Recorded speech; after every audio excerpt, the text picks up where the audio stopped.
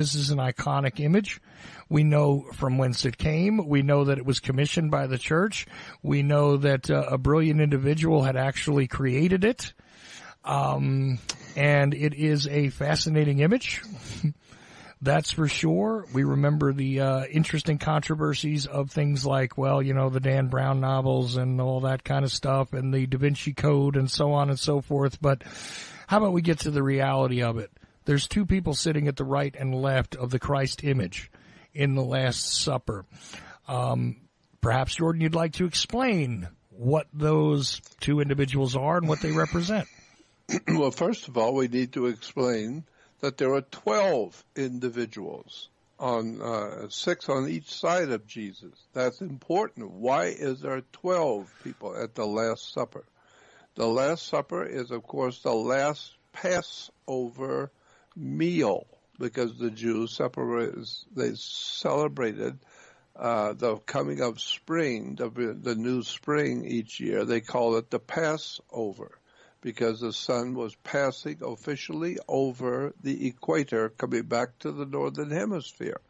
So they celebrated what we call today, what Christians call Easter. The Jews had an Easter also, but they called it the Passover. And the Passover was the sun passing over from the southern part of the planet to across the equator. They passed over the equator, the sun did, bringing us our new life from spring. So it was dead in winter, so it's springing back to life in spring. And so the 12 people at the table with Jesus represents the 12 months of the year with the sun. Jesus is referred to as the sun. And there's only one Jesus. But why? Because there's only one sun. We don't have 6 of them. We only got one sun that warms the earth and brings light to the world. So Jesus is referred to as the light of the world. Of course, he's God's son, the light of the world. And so to the right of Jesus, you will see at the table is a woman, one of the 12 months of the year, one of the chosen 12 apostles, or the 12 brothers of Joseph, or the 12 tribes of Israel, or the 12 on the breastplate of the high priest, the 12 stones, the sacred stones. Everything in the Bible is done in a sequence of 12. Why? Because there's only 12 months in the year. And the 12 months of the year, the sun is giving light to the world. And so, therefore, the last Passover meal will be in the age of Aquarius for us, and so it's called the Last Supper. No, it's the last Passover meal. And so, to the right of Jesus, you will see a woman. She is considered to be one of the 12 apostles. Was a woman.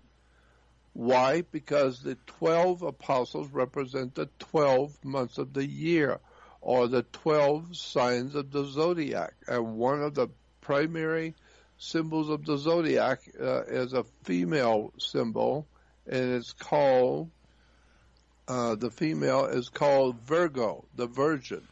This is why Jesus is said to have been born of a virgin, because spring was always represented by Virgo, the constellation in the Zodiac called Virgo the Virgin. So naturally, one of the guests at the Last Supper would be Virgo, the Virgin, Jesus' mother. And so Jesus is born of a virgin. No, Virgo. The Virgin is Virgo, the constellation of Virgo, as one of the 12 signs of the Zodiac. And so the one on the right, you will see is a woman, which is Virgo. I don't have the picture in front of me, the picture of the person on the left. But you will see all 12 are divided into 4 groups of 3.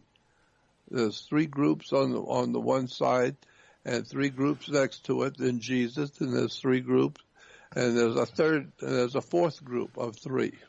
So why are there 4 groups of 3? Because it's summer, spring, summer, autumn, winter. The 4 symbols of the sun in the age of the life of the sun. Right. The 4 seasons. The 4 seasons are the 4 groups of 3. And so each season is referred to as 3 months of the year. And so that's why today we see that the constellations of the 12 signs of the zodiac with their master teacher, which is the sun is giving his life so that you might live. And the reason why is because the sun is pure energy, and if it didn't give you energy every day, you couldn't grow food and you couldn't grow nothing, and you would be dead if it doesn't rise tomorrow. So that's why we have a risen sun.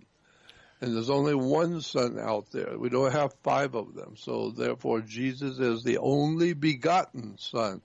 He's the only Son we have, is God's Son, the light of the world. So the whole story of the New Testament is astrological, is called astrotheology. If you go back into history and trace all of this, trace it all back, you will see it goes back to Hinduism. It goes back to ancient Egypt and the Hindus.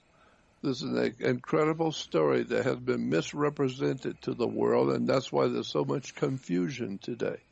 So just keep in mind that whole picture of the Last Supper is actually an astrological symbol of the sun, God's Son, the light of the world, the Son, we call Jesus. He's in the middle of his 12 months of the year, or the 12 signs of the zodiac.